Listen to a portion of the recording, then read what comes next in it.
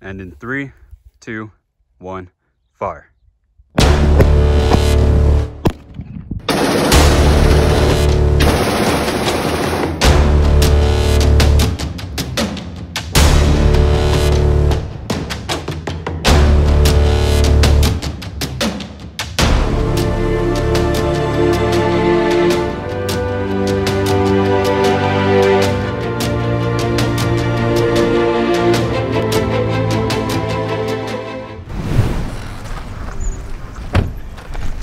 Okay, so this property was previously inspected, has a pretty bad gopher infestation. We're estimating probably 10 to 12 gophers that are on site. Let me give you a walkthrough of what we have going on.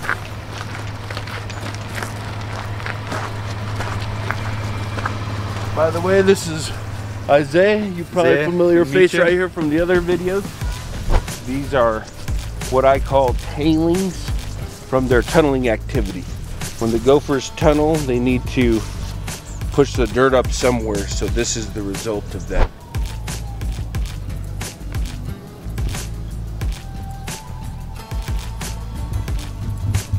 I like to equate it to like a mining machine. They'll wash the rocks and push the excess to the back. This is basically the excess dirt from their tunneling activity. One of the things that a lot of people don't realize is the amount of extensive damage that these gophers can create, and this is a perfect example.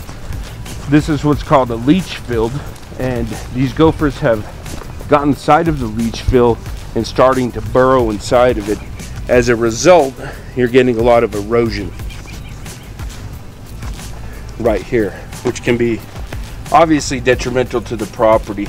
Another thing here that can be problematic is them burrowing around these power lines, communication lines, any sort of low voltage that's not buried real deep can also be an issue. Today our goal is going to be to get this property buttoned up, get as many of these critters out of here, and then from this point forward you'll need to maintain the property using our services.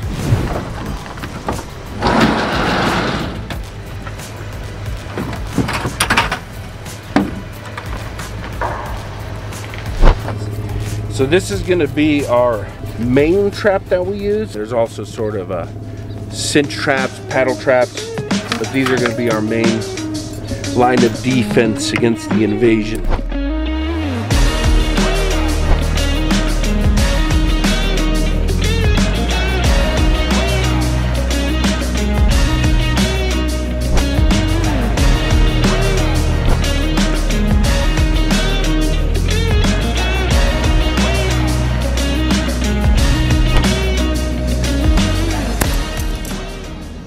Our goal today is going to be to put as many of these down on this property to try to get as many out in the first couple services. We'll end up pulling probably 10 or 12 gophers out of this property. This is a DJI Mavic Pro. It's one of the tools that we use out in the field to save a lot of man hours when we're assessing larger properties. You could put a drone up instead of having to walk it to assess the amount of infestation. We can put this to work, use it to our advantage. One of the many tools that we use in this company to work smarter, not harder.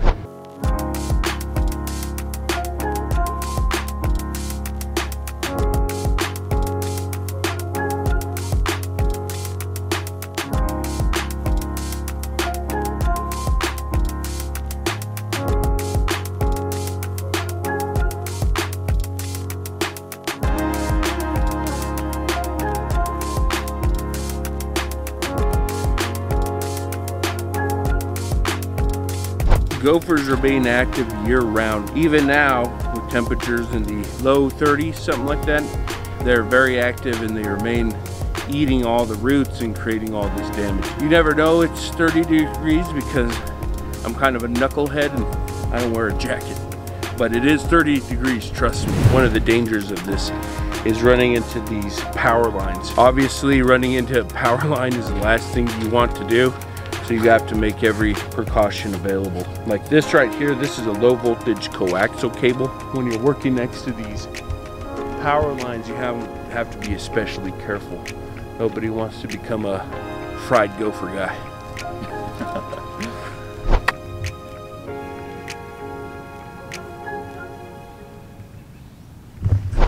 One of the many things that separates Gopher Guys from other pest control companies is we specialize in gopher control. So that means we have a lot of proprietary and very specific equipment that's involved in the company. Here is what is most commonly known as the gopher's main run. So basically what they do is they have their main run and they'll have these little offshoots, which is where they push all of their mounding onto. So in here we have a main run that's going towards me and away as well. You know, these gophers will run through these main runs. You can kind of think of it as like a gopher highway. Those gophers are constantly running up and down, trying to expand their tunnels, look for food and things like that. Okay, so we are all finished up at this property. We set a bunch of traps on the gopher mounds. You know, the flags will mark where all those traps are, so if the resident needs, they'll be able to find all the traps. We'll be back tomorrow morning to come check these. We'll see what we catch, and if need be, we can also reset some more traps and we'll get all these guys out of here.